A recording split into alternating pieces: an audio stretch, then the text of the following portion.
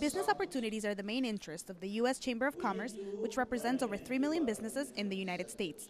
After the reestablishment of relations between Cuba and the U.S., they now see the island nation as an investor's heaven.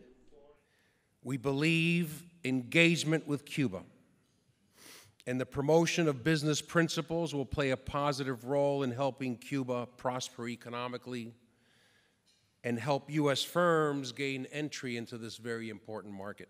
The Cuban Minister of Foreign Trade and Foreign Investment, Rodrigo Malmierca, explained before the chamber the interest of the island nation to bring investors. He confirmed that the tractor manufacturer Clever, which is based out of Alabama, will be the first manufacturer to operate in Cuba in over 50 years.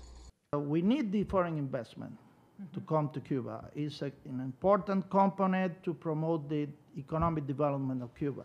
So we are not creating barriers. We want them to come. We are promoting this. So it would be stupid on our side to delay things. No, we don't want to do that. For Cuba to receive the thousands of companies interested in doing business in the island, the economic blockade must be lifted by the United States Congress, a calling which the Chamber of Commerce made publicly today.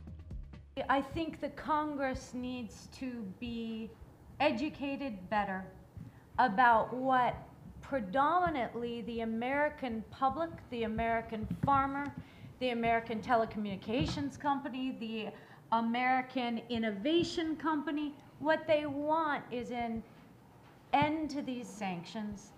The Department of Treasury created 12 traveler categories to establish a civil aviation memorandum of understanding that will allow 20 commercial flights daily to Havana and up to 10 flights to 9 other Cuban destinations.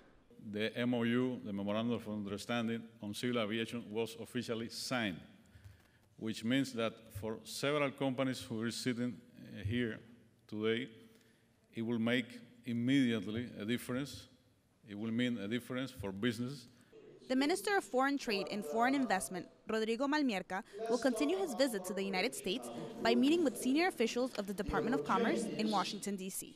Bianca Perez, Telesur, Washington, D.C.